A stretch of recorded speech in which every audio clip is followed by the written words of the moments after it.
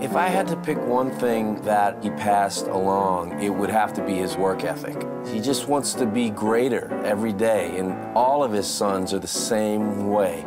They never rest on their laurels. It's always about, I need to work harder, I need to get it. They respected the fact that their father earned a living and raised them through music.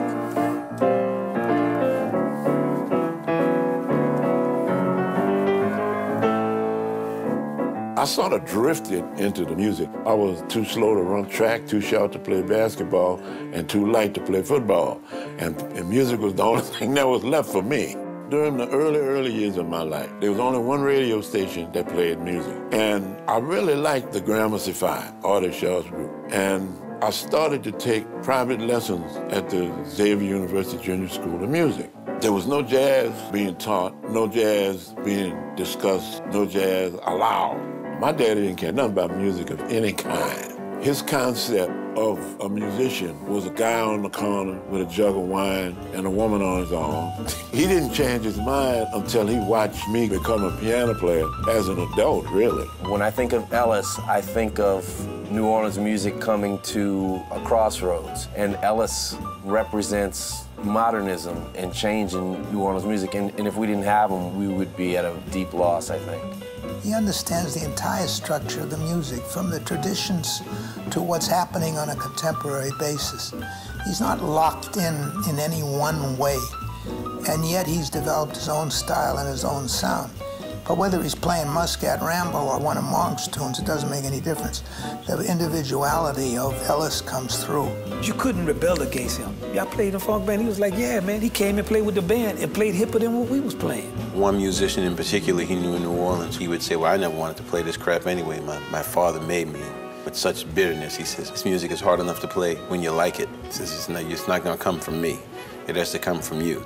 My dad, he just said, well, we'll see what happens. You reap what you sow. Like my mom would stay after us, not only to practice, but to do our homework. She was the glue that held the whole family together, because trying to be a jazz musician in New Orleans is kind of ridiculous anyway. He would take me with him and stuff, so I always went to all the gigs. From when I was 2 or 3, I was always on the scene. The encouragement for me just came in watching them, and I liked the way they interacted with each other. I think a lot of what determined what we did professionally was the fact that we grew up in a town where being a musician is actually associated with masculinity. I got a call from Al Hertz about joining his band. It was a chance for us to pay a few bills and also learning about how business in music was conducted at a much higher end than dealing with gangster club owners in New Orleans. You know, when he was playing in the early 60s, he didn't think that he was ever going to be a teacher. I mean, he eventually did that to support his family, but then he started to see the importance of it. His specialty was dealing with hard-headed kids, because he had so many of them in his house. You could get the worst kids in New Orleans, but my daddy was, because he loved them, too. He would teach the art of discovery. Not to tell you what to do, but to try to make it to where you would figure out what it is that you would have to do.